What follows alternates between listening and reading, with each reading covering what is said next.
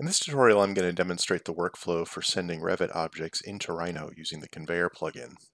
The Conveyor plugin will be used in conjunction with Rhino Inside for a more direct integration between the Revit and Rhino environments.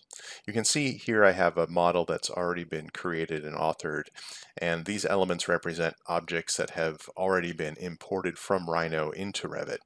And what I've done is I've created a set of wall and door geometries on level 16 using native Revit commands. And what I want to do is I want to use the conveyor workflow with Rhino Inside to send these objects directly into the Rhino environment.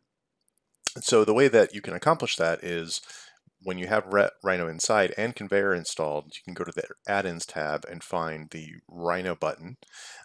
This will activate the Rhino Inside environment and expose a Rhinoceros tab. And what Rhino Inside does is it allows you to activate Rhino through the Revit interface. So you can have that kind of more direct and integrated modeling experience. And what our plugin does with Conveyor is it allows the direct translation of objects from Rhino into Revit. So the two technologies work quite well together.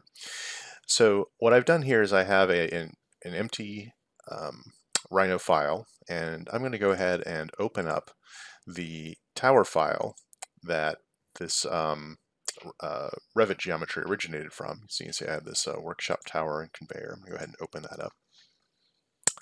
And when I have this open, you'll see that I have a number of different objects here. This is kind of mirroring what we saw in Revit. We have facade geometries and different floor geometries being modeled.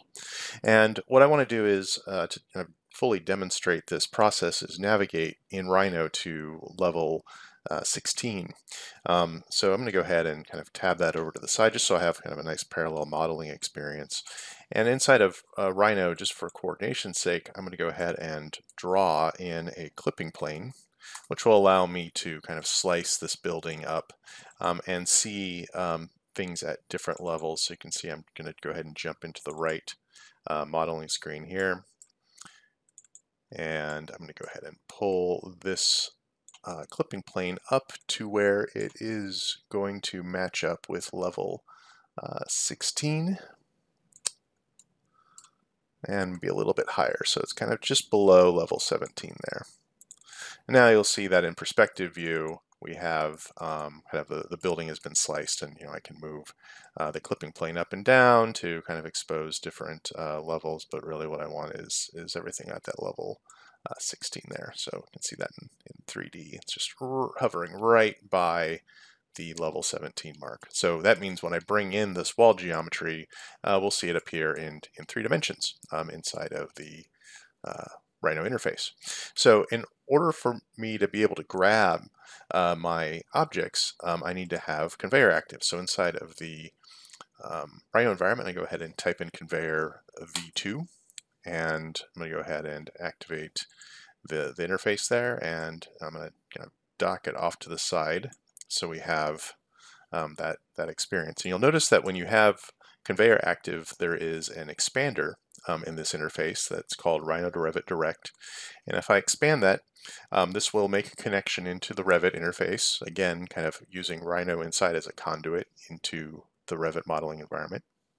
And you can see that there's 2 commands, get from Revit and send to Revit. So in this particular demonstration, I want to get objects in from Revit. And so when I kind of jump over here into Revit, I can go ahead and say select this wall object.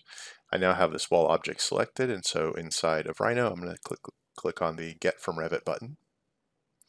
And when this happens, you'll see that a geometry has been drawn. What Conveyor is doing is it's reaching in to the Revit environment, and it is then creating the BREP geometry in Rhino. So I now have a representation of where that wall lives from Revit. And I can start to use this type of modeling workflow to essentially draw out all the rest of my walls as well. So I'm going to go ahead and hide this kind of temporary core geometry, so it'll be kind of replaced with this plan indicating the kind of building core. So I'm going to go ahead and hide those objects there. And maybe I'll even go into a kind of more of a rendered mode, so we can kind of see softer shadows and see the objects a little bit more clearly. So I can now simply start going through and clicking on other wall objects, and what I'm going to do is simply select all instances visible in this view for those walls, and I already brought over the one wall, so I can deselect that. And I'm going to go ahead and jump back over into Rhino and say get from Revit. And what this is going to do is it's going to draw up those remaining wall geometries inside of the Rhino environment. So I now have all of my walls on level 16 represented inside of Rhino. So this is a nice, fast, and easy way to coordinate those geometries that you're developing in your design process. Say you sculpt the massing and the kind of conceptual intent of the building in Rhino. You send that geometry over to Revit. You then develop your design using Revit's drawing tools for building information models, and you then want to coordinate that back with Rhino. This get from Revit command in Conveyor makes that all possible. And it's being done using the Rhino direct modeling environment, so we're not having to use tools like Grasshopper or other tools to do this. It's simply select your objects and send them into the environment that you need. So hopefully this provides kind of an idea of how this workflow can be used. There's a number of different applications for that, and yeah, hopefully this gets you going on that workflow for getting your Revit objects into Rhino.